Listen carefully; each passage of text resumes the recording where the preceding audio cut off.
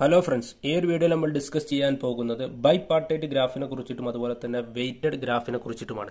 Bipartite ഗ്രാഫിന്റെ ഡെഫിനേഷനായിട്ട് പറയുകയാണെങ്കിൽ A graph G is bipartite if the node set V, node എന്ന് പറയുന്നത് എന്താണ്, വെർട്ടെക്സ് തന്നെയാണ്. Node set we can be partition in to two sets V1 and V2 in such a way that no nodes from the same set are adjacent.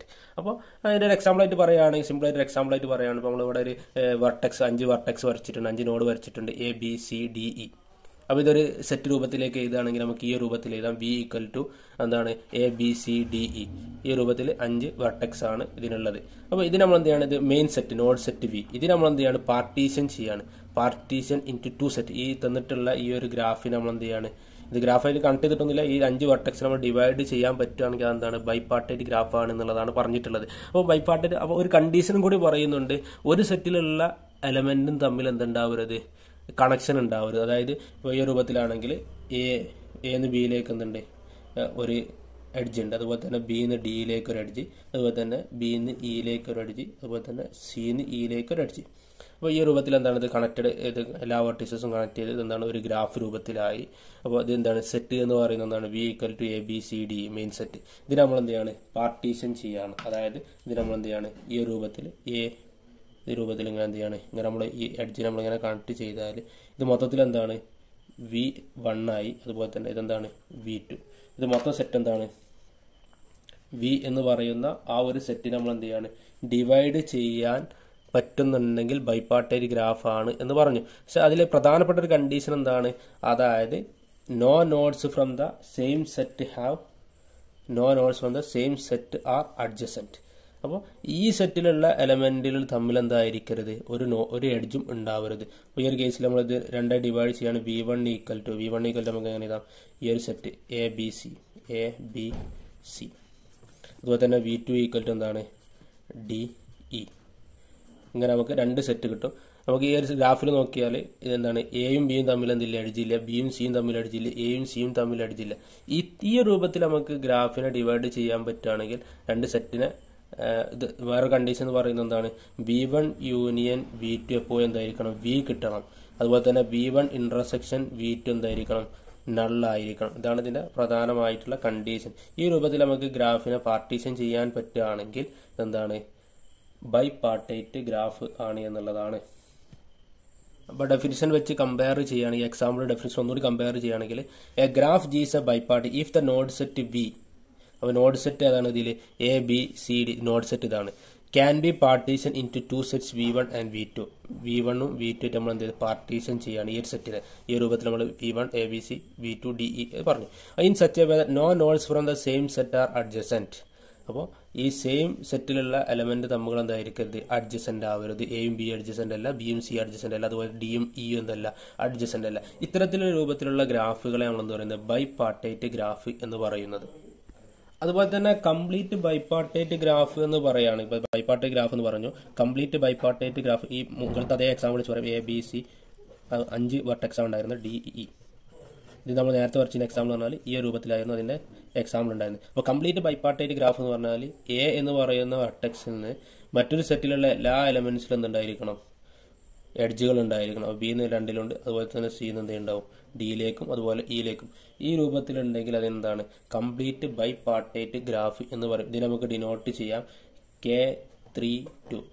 ഒന്നാമത്തെ സെറ്റിൽ 3 elements, രണ്ടാമത്തെ സെറ്റിൽ 2 elements. ഈ രൂപത്തിൽ നമുക്ക് എന്ത് ചെയ്യാം, കംപ്ലീറ്റ് ബൈപാർട്ടൈറ്റ്. കംപ്ലീറ്റ് ഗ്രാഫ് നമ്മൾ represent ചെയ്യാൻ K ആണ് യൂസ് ചെയ്യുന്നത്. നമ്മൾ കഴിഞ്ഞ വീഡിയോയിൽ നമ്മൾ പറഞ്ഞതാണ്. അപ്പോൾ നമുക്ക് കംപ്ലീറ്റ് ബൈപാർട്ടൈറ്റ് ഗ്രാഫിന്റെ ഡെഫിനിഷൻ ആയിട്ട് ഈ രൂപത്തിൽ പറയാം. If each vertex of V1 is joined with each vertex of V2, then the graph is called complete graph. അതായത് ഈ സെറ്റിലേക്കുള്ള എല്ലാ എലമെന്റും, അതായത് നമ്മൾ ഇങ്ങനെ ബൈപാർട്ടൈറ്റ് ഗ്രാഫ് ഇങ്ങനെ പാർട്ടീഷൻ ചെയ്യുകയാണെങ്കിൽ V1 V2, V1ൽ നിന്നുള്ള എല്ലാ എലമെന്റ്സും V2ലുള്ള എല്ലാ എലമെന്റ്സും ആയിട്ട് എന്തുണ്ടായിരിക്കണം, എഡ്ജുകൾ ഉണ്ടായിരിക്കണം.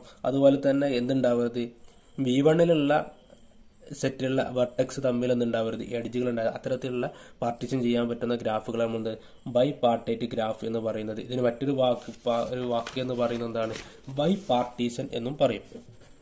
By partition. ജസ്റ്റ് ഒരു എക്സാമ്പിൾ ആയിട്ട് നോക്കാം. ഈ ഒരു ഗ്രാഫ് ജസ്റ്റ് ഒരു ഗ്രാഫ് വരക്കാണ്.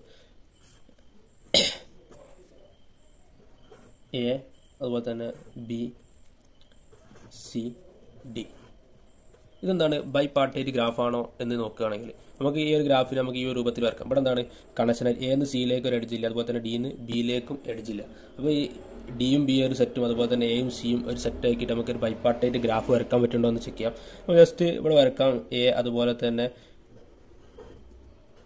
സി എന്താണ് മറ്റൊരു സെറ്റ്, അതുപോലെ തന്നെ ഡി എന്താണ് ഡിയും ബിയും എന്തില്ല എഡ്ജില്ലാത്തതുകൊണ്ട് ഡിയും ബിയും നമ്മൾ എന്ത് ചെയ്യുന്നത് മറ്റൊരു സെറ്റാക്കി മാറ്റി. എന്നിട്ട് എന്ന് എന്തിട്ടുണ്ട് എന്ന് ബിയിലേക്ക് ഒരു കണക്ഷൻ ഉണ്ട്, എന്ന് ബിയിലേക്കുണ്ട്, എന്നതുപോലെ തന്നെ ഡിയിലേക്കും ഉണ്ട്.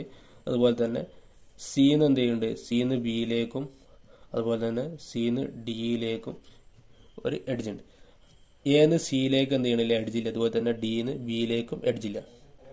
അപ്പോൾ നമുക്ക് ഈ ഒരു ഗ്രാഫിൽ നമുക്ക് എന്ത് ചെയ്യാം, ഡിവൈഡ് ചെയ്ത് കഴിഞ്ഞാൽ ഇതിൽ നമുക്ക് എന്ത് കിട്ടും, V1ഉം V2, V1 ഈക്വൽ ടു എന്ത് കിട്ടും എ സി, അതുപോലെ തന്നെ V2 ഈക്വൽ ടു എന്താണ് ഡി ബി.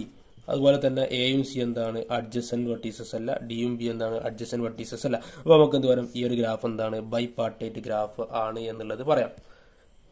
അടുത്തൊരു ഗ്രാഫാണ് വെയ്റ്റഡ് ഗ്രാഫ്. വെയ്റ്റഡ് ഗ്രാഫ് എന്ന് പറയുന്ന graph, weighted graph is A graph whose edges have been labelled with some weights or numbers. അപ്പോൾ അതിന്റെ എക്സാമ്പിൾ ആയിട്ട് പറയുകയാണെങ്കിൽ ഇപ്പോൾ നമുക്ക് ഒരു edge A, B, C, D, E, total 1 2 3 4 5 6 7 vertex ഉണ്ട്. ഇത് തമ്മിൽ എന്ത് ചെയ്യുന്നുണ്ട്, ഓരോ എഡ്ജ് കണക്ട് ചെയ്യാൻ ഓരോ എഡ്ജ് ഉപയോഗിക്കുന്നു.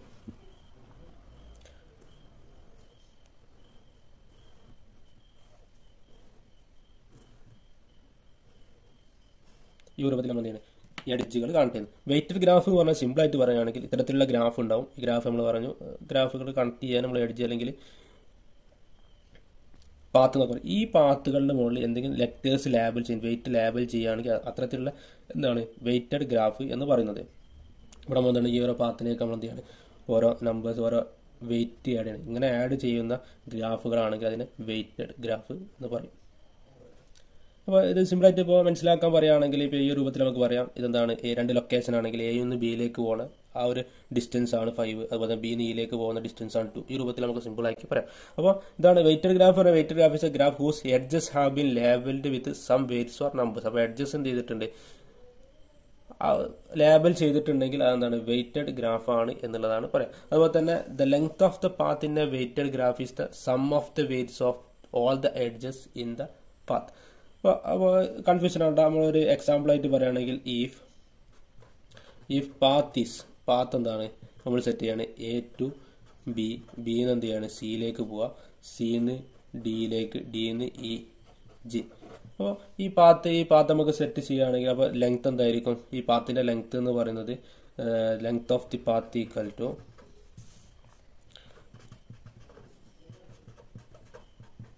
Length of the path equal A to ബിയിലേക്ക് പോകുന്ന പാത്ത് എന്ന് പറയുന്നത് 5 ആണ്. 5 പ്ലസ് ബി ടു സി എന്ന് പറയുന്നത് എന്താണ് ബി ടു സി, അതിലെ ലെങ്ത് പറഞ്ഞാൽ 4 ആണ്. സി ടു ഡി, ഡിയിലേക്ക് പോകണമെങ്കിൽ 5, അതുപോലെ തന്നെ D to E 6, E two G 5. ഇത് ടോട്ടൽ കൂടി നമുക്ക് എത്ര കിട്ടും 25 കിട്ടും. അപ്പോൾ ഈ എ ടു ജിയിലേക്ക് ഈ രൂപത്തിൽ പാത്ത് പോവുകയാണെങ്കിൽ നമുക്ക് 25 ആണ് അതിന്റെ എന്തുണ്ടാകുക ലെങ്ത് കിട്ടുക. 25 ഇസ് ദ ലെങ്ത്. അപ്പോൾ ജസ്റ്റ് പറയുകയാണെങ്കിൽ എക്സിമ്പിൾ ആയിട്ട് പറയുകയാണെങ്കിൽ എ എന്ന് ജിയിലേക്ക് ഈ രൂപത്തിൽ നമ്മൾ ഡിസ്റ്റൻസ് നോക്കുകയാണെങ്കിൽ 25 ആയിരിക്കും അതിന്റെ ഡിസ്റ്റൻസ് എന്ന് പറയുന്നത്. ഇപ്പോൾ ഈ രൂപത്തിൽ എടുക്കണം മറ്റൊരു പാത്ത് നോക്കുകയാണെങ്കിൽ A to B, B to E, E two G. ഈ രൂപത്തിലാണെങ്കിൽ എ ടു ബി എന്താണ് A to B 5, B to E എന്താണ് ബി ടു ഇ, ഇവിടെ നോക്കുമ്പോൾ ചെക്ക് ചെയ്യുമ്പോൾ 2, അതുപോലെ തന്നെ ഇ ടു ജി എന്ന് പറയുന്നതാണ് 5 ആണ്. അപ്പോൾ ഇവിടെ എന്താണ് total A to G total path length എന്താണ് 12 ആണ്. അപ്പോൾ വെയ്റ്റഡ് ഗ്രാഫ് എന്ന് പറഞ്ഞാൽ 20 എന്തെങ്കിലും തരത്തിൽ എഡ്ജുകൾ തമ്മിൽ വെയിറ്റ് ഉണ്ടെങ്കിൽ നമ്പേഴ്സ് ഉണ്ടെങ്കിൽ ഡിസ്റ്റൻസ് എന്ന് മനസ്സിലാക്കി വെച്ചാൽ മതി. അപ്പോൾ ഒന്നുകൂടി ക്ലിയർ ആവും. അപ്പോൾ ഇത്തരത്തിലുള്ളതാണ് വെയ്റ്റഡ് ഗ്രാഫ്. അപ്പോൾ നമ്മൾ ഈ വീഡിയോയിൽ നമ്മൾ ഡിസ്കസ് ചെയ്തിട്ടുള്ളത് ബൈപാർട്ടൈറ്റ് ഗ്രാഫും അതുപോലെ തന്നെ വെയ്റ്റഡ് ഗ്രാഫാണ്. ഈ രണ്ട് ഗ്രാഫിൽ എന്തെങ്കിലും ഡൗട്ടുകൾ ഉണ്ടെങ്കിൽ കമന്റ് ചെയ്യാം. Okay, thank you, by.